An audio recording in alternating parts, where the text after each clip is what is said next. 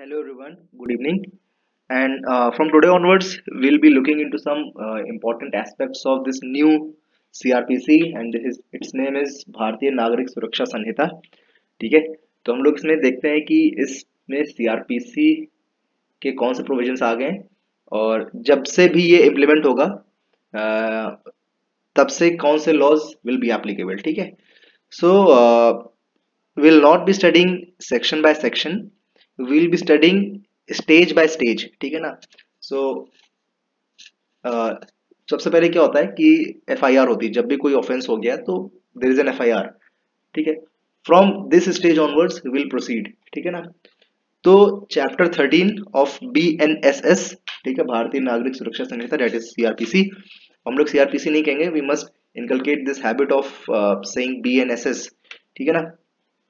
तो chapter 13 of BNSS किसकी बात करता है? Talks about information in cognizable cases. ठीक है ना. क्या कहता है?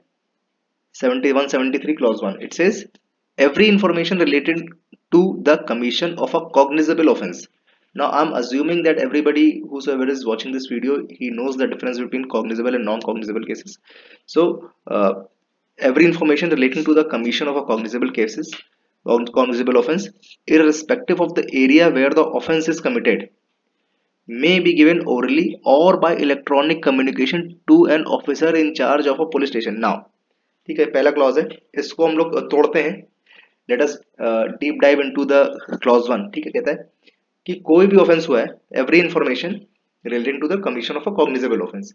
ठीक है, कॉग्निजेबल ऑफेंस के कमीशन की कोई भी information, the word is every information. ठीक है,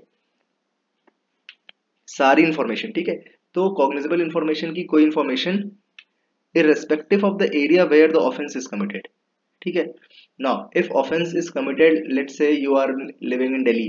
ठीक है, और ऑफेंस कमिट हो गया दिल्ली के किसी कहीं दूर दराज एरिया में, कॉग्निजेबल ऑफेंस. ठीक है. Now 173 talks about cognizable offence. तो अभी कॉग्निजेबल ऑफेंस की ही बात करेंगे. तो दिल्ली के कहीं दूर ऑफेंस हो गया. ठीक है, now you can give this information of cognizable offence to any police station. ठीक है, और this has to be given to a officer in charge of a police station, जिसे SHO जिसे कहते हैं, स्टेशन हाउस ऑफिसर जिसे कहते हैं. Now another thing is this information can be given by orally और bye an electronic communication. Now electronic communication means आप phone करके बता सकते हो कि हेलो भाई यहाँ पे ऑफेंस हो गया. ठीक है. Now if it is given orally then it shall be reduced to writing by him. ठीक है, अगर ओरली दिया गया है, आप वहां गए हैं, आपने इंफॉर्मेशन दे दी है स्टेशन हाउस ऑफिसर को, then it is the duty, the word shell is written here, it is the duty of the station house officer to right it down. ठीक है, वो पेपर पे उसको लिखेगा. ठीक है, and B red over to informant, and whosoever has given the information, उसको पढ़ के बताएगा कि भाई ये FIR लिखी गई. ठीक है, and every such information, whether given in writing or reduced to writing as aforesaid, shall be signed by a person giving it. Now important point, so whosoever is the informant of that particular cognizable offense, when it is reduced into writing by the station house officer, then you have to sign that information. ठीक है, whosoever is the informant, उसको sign करना पड़ेगा वहां पे. ठीक है. Now another means is, अगर आपने इलेक्ट्रॉनिकली आपने बताया, फोन करके बता दिया है, या फिर लेट्स से कोई इमरजेंसी कॉल करके आपने, जैसे there emergency call, emergency number नहीं होते हैं 100 122 112 ऐसे नंबर होते हैं. तो by that means also if you are inform the police of the information of the cognizable offence, तब क्या होगा? It shall be taken on record by him on being signed within 3 days by the person giving him. ठीक है. Now if you have electronically आपने अगर information दी है, then that has to be taken on record. Taken on record का मतलब यहाँ पे ये हुआ कि it has to be reduced in writing, और within 3 days of receiving it, the station house officer 3 दिन में जैसे उसको इंफॉर्मेशन मिली, तो within 3 days of receiving the information, he will get it signed by the informant. ठीक है. Now अब whatever information the station house officer has received, he shall enter that information in a book. इन लोग को police officers को एक book register type का maintain करना पड़ता है. ठीक है. नाउ अनदर थिंग यहाँ पे, provided that the information is given by the women, information is given by the women against whom and offence under section 64 इतने जो ऑफेंसेज हैं, ठीक है ना, ये सब जो ऑफेंसेज हैं 64, 65, 66, 67, 68, 69, 70, 71, 74, 75, 76, 77, 78, 78 और 79, ठीक है। So these offences are specifically related to women, जैसे 69 इज ऑफेंस ऑफ रेप, ठीक है, और इसी के आसपास के offences sexual offences against women, ठीक है। So now if the informant is women, ठीक है, understand this, if the information is women जिसके साथ 64, 65 ये सब ऑफेंसेस हुए हैं, तब क्या होगा, then such information shall be recorded by a woman police officer or any woman officer. Now another important thing is any woman officer. अब मान ली किसी women के साथ कोई ऐसा offense हुआ है and he is giving the information and she is giving the information, then such information shall be recorded by a police officer, woman police officer or any women officer. Now my contention is, what is the meaning of the word any women officer, ठीक है। अब any women officer can be a women officer of a postal department, ठीक है, she can also be a women officer of any other department which is not a police department. Let's say she is an officer of accounts department, she is an officer of any other department which is not police department. I hope I'm making my point clear. So वो भी यहाँ पे statement record कर सकती है, ठीक है। Any women officer का यहाँ पे ये मतलब एक डिस्क्रिपेंसी या एक पॉइंट मैंने सोचा ढूंढा था, ठीक है। नाउ अब इसका प्रोवाइजो पढ़ते हैं ना। FIR is a very big section. This is a very elementary section of BNSS, ठीक है, तो इसलिए थोड़ा लंबा है ये, ठीक है। Now if in the event that a person against whom an offense under ये वाले सारे offenses is alleged to have been committed, ठीक है, is temporarily or permanently physically or mentally disabled, ठीक। Now अब जिस भी महिला के साथ ये सारे ऑफेंसेस हुए हैं, इफ दैट ऑफेंस हुए हैं या it has been attempted also, ठीक है, दोनों केसेस में हुए हैं, तब भी आपको ये प्रोसीजर फॉलो करना पड़ेगा जो मैं बताऊंगा अभी, या अटेम्प्ट भी करा गया तब भी प्रोसीजर फॉलो करना पड़ेगा। If that particular women is physically और मेंटली डिसेबल, ठीक है ना, टेम्परेरली या परमानेंटली, ठीक है, टेम्परेरली वो फिजिकली या मेंटली डिसेबल है तब भी, और परमानेंटली फिजिकली या डिसेबल है तब भी, ठीक है। Then such information is recorded by police officer. Important thing is यहाँ पे women नाम नहीं लिया है, ठीक है। तो such information is temporarily or such information shall be recorded by police officer at the residence of a person seeking to report such offence or at a convenient place of such person's choice, ठीक है। या तो उसके residence पे जाके वो information आप record करिए, या ऐसी जगह जाके रिकॉर्ड करिए जहाँ पे that particular girl is convenient, ठीक है, in the presence of an interceptor or a special educator as the case may be, ठीक है।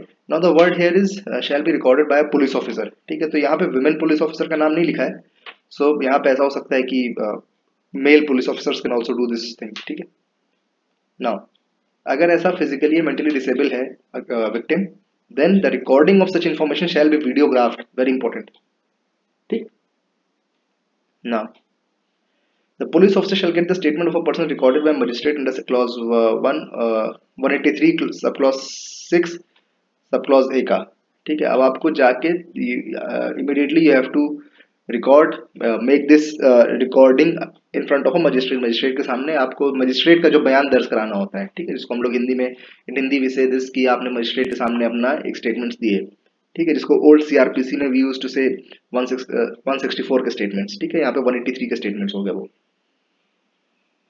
नाउ अब ये सब हो गया, ठीक है, FIR दर्ज हो गई, ठीक है, FIR has been registered. Now a copy of that FIR, ठीक है, shall be given immediately free of cost to the informant or the victim whosoever, ठीक है, whosoever is informing about the incident, he shall receive the copy of that FIR and that FIR is free of cost. This is very important. Generally police officers don't give this copy of FIR, so you have this right to get that copy of FIR free of cost, ठीक है ना। अब यहाँ पे without prejudice to the provisions contained in section 175 on deceptive information relating to commission of cognizable offence which is made punishable for 3 years or more but less than 7 years, the officer in charge of police station may with the prior permission of from an officer not below the rank of DSP considering the naturing, अब कह रहा है कि अगर उसको कोई information ऐसे offence की मिली है जिसमें पनिशमेंट 3 साल से 7 साल के बीच का है, then what he will do is now here it is, यहाँ पे एक जो भी स्टेशन हाउस ऑफिसर को इन्फॉर्मेशन मिली ना, अगर वो कॉग्निजेबल ऑफेंस है और 3 साल से 7 साल के बीच की सजा है, ठीक है, then he will proceed immediately. कहाँ प्रोसीड करेगा? जहां पे भी ऑफेंस की इन्फॉर्मेशन मिली है उसे। अभी उस लड़की कहती है कि मेरे साथ छेड़छानी हो गई है, या मेरे साथ कोई ऐसा ऐसा ऑफेंस हो गया, एनी पर्सन सेज कि मेरे साथ कोई ऐसा ऑफेंस हो गया है, उस punishment is between 3 years to 7 years, ठीक है। He will immediately go to that particular place जहाँ पे एलिस्ट इंसिडेंट हुआ है, ठीक है, and he will conduct a preliminary inquiry there, ठीक है। प्रिलिमिनरी इंक्वायरी जाके देखेगा कि सम blood stains if any are there, ठीक है, फुटमार्क्स हो गए अगर, आसपास के लोगों से पूछताछ करेगा, ठीक है।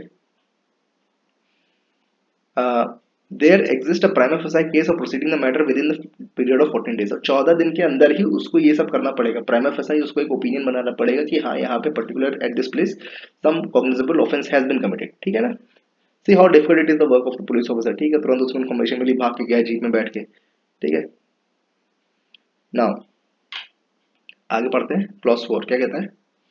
Any person aggrieved by the refusal on the part of an officer in charge of police station to record the information referred, ठीक है। अगर कोई पुलिस ऑफिसर आपकी FIR रजिस्टर नहीं कर रहा, तब आपके पास क्या है, ठीक है, देन दैट पर्टिकुलर इन्फॉर्मेंट, जो इन्फॉर्मेशन दर्ज कराने गया था उसकी दर्ज नहीं हुई FIR, तो क्या कर सकता है? ही मे send the substance of such information in writing and by post to superintendent of police concerned, ठीक है। आप उसको एक पोस्ट, एक पेपर में लिखिए एंड रजिस्टर्ड पोस्ट से आप अपने सुपरिटेंडेंट ऑफ पुलिस को भेज दीजिए। उसके पास इंफॉर्मेशन पहुंची and he is satisfied that such information discloses the commission of a cognizable offense, shall either investigate the case himself or direct an investigation to be made by a police officer to subordinate to him, ठीक है। या तो SP तक ये बात पहुंची, तो what SP can do is he can investigate that matter on his own, or he can direct somebody else to investigate the matter, ठीक है, जो भी उसका सबऑर्डिनेट हो गया, ठीक है। now whosoever has got this power to investigate, ठीक है, he will have all the powers of a person, of a station house officer, ठीक है। तो ये हमारा था सेक्शन 173, ठीक है। Now it is very important, 173 हो गया BNSS FIR, ठीक है। ओल्ड CRPC में इसका प्रोविजन क्या था? ये 154 था ओल्ड CRPC का सेक्शन, ठीक है। तो I hope I was able two point some discrepancies in this section, और मैंने आपको कुछ इन्फॉर्मेशन भी दी। I know these videos are very boring, but law is a boring aspect अगर आपको समझना है तो, ठीक है। So thank you for watching and have a good day ahead.